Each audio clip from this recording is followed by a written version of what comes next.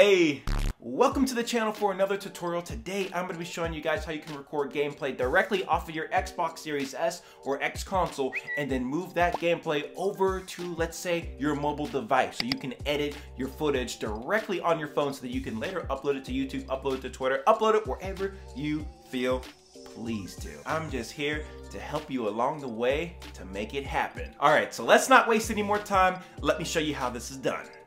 All right, guys, so to get this started, the first thing you're gonna wanna do is press the Xbox home button, and then you're gonna scroll over to the share tab. And then within here, you're gonna wanna scroll down to the bottom, and let's check out our capture settings first. The first drop down here will allow yourself or the game to capture gameplay clips, or you can set it to don't capture at all, but I don't think you guys wanna have it set to that. To the right of that is just your share button mapping. So I would personally just leave this to default.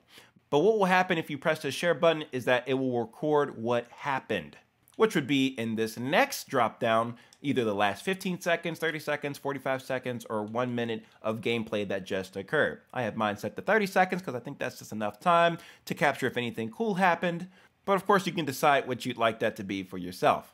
Below that is the automatically upload dropdown, and I have that selected to captures by me. And essentially what this feature will do is that it will upload your gameplay clips to Xbox Live. That way you can download the clips to your computer or your mobile device if you have the Xbox app downloaded.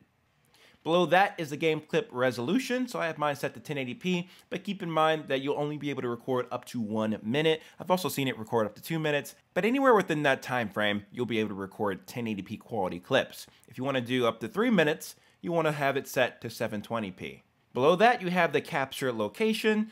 Internal would just be the internal storage on your Xbox, but if you happen to have the USB, you can also move your files there. Now keep in mind your external storage device will need to be USB 3.0 and formatted as an NTFS file type drive in order to save gameplay recordings to it. So for this part in particular, you will need a computer if you need to format your drive. What you're first going to need to do is back up all the files that are currently on that drive and then select the format option when you right click the drive on your computer and then set the file type to be formatted to NTFS. Once you have that complete, you'll be able to use the device to store gameplay externally up to an hour long. Pretty nice upgrade from just recording 2 or 3 minutes.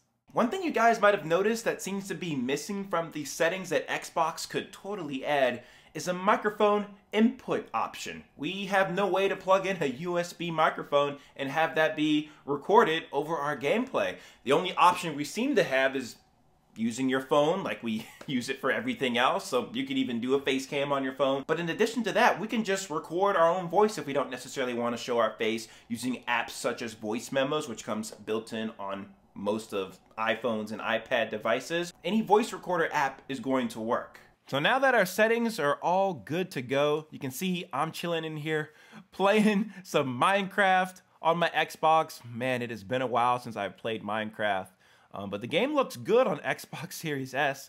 And let's say I want to record a clip. All I need to do is just tap the share button, and that will record the last 30 seconds of gameplay that I had set in my settings. Now, if I want to just record a regular gameplay clip, maybe along with the microphone commentary on my phone, then all I need to do is press the Xbox app again, go over to the share tab, and then I can just select start recording, and then it will start recording my gameplay.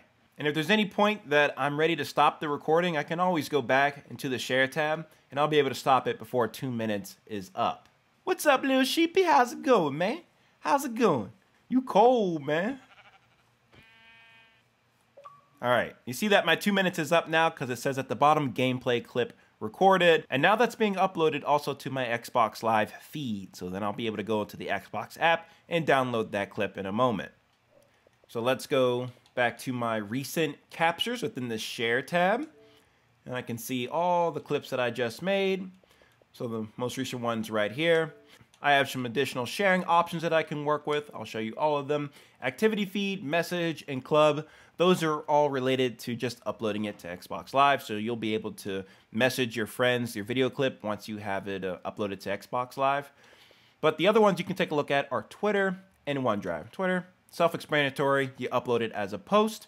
OneDrive is a very cool feature as you'll be able to share your gameplay clips across multiple devices very easy and without having to share it publicly. I honestly wish PlayStation had a feature like this, but they don't. One thing really missing from here would be a USB transfer option. So now that my gameplay has been recorded and uploaded to my Xbox Live account, it's now time to pull down that gameplay so that I can edit it. The apps you're going to need to have is the Xbox app, and then next to that, your preferred video editing mobile app. So in my case, I like to use iMovie for a lot of the examples I do on this channel, but there's many good editing apps out there like Videoshop, VLLO, Filmmaker Pro is another one.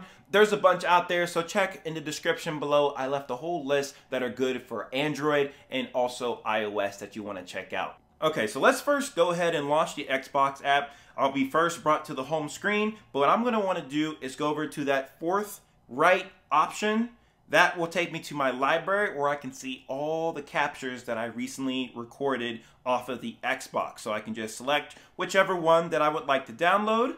So there's this one that we just recently did from Minecraft, and all I need to do is select the save button under the video, and it's going to prepare my video clip, and it's going to save directly to my phone, which is just wonderful. I really wish PlayStation would copy some of these ideas. Even though on PlayStation we get to record our videos for a whole lot longer. But even still, this is an amazing feature, and it just completed saving. Now I can go over to my iMovie application, or whichever video application maybe you're using for yourself. I'm going to go ahead and create a new project. Then I'm just going to go ahead and select the video that I just saved, create the movie with that video, and now it is on my timeline, just that easy. Now, what if you didn't use the Facecam option and you just recorded your voice using the voice memos or voice recording application? Well, all you need to do is launch that application, find the voice recording that you just created, and then select the three-dotted icon here in the voice memos app, and then you're just going to select share, and then find the video editing app. So I don't see it right away, so I'm just going to go ahead and select more. I'm going to scroll down here, and at the bottom I see iMovie, so I'm going to select that, and then I can select the project I want to move that voice recording into. So I'm going to select the My Movie 2 project, and boom, it just dropped onto the timeline, and now all I need to do is just line up my commentary with whatever action is happening in the Xbox gameplay clip, and I will be good to go. Well, there you guys have it. That is all there is to it. Not too bad of a process. Of course, if you have any questions whatsoever, feel free to drop them in the comment section below. If you came to enjoy this video, make sure you hit it with a big thumbs up, and also subscribe to the channel if you're new around here so you don't miss any future videos, future live streams, future anything on this channel. I want you guys to stay well informed and entertained, of course. That's all from me, guys. I hope you have a wonderful rest of your day, and I will catch you in my next video, you little. Peace.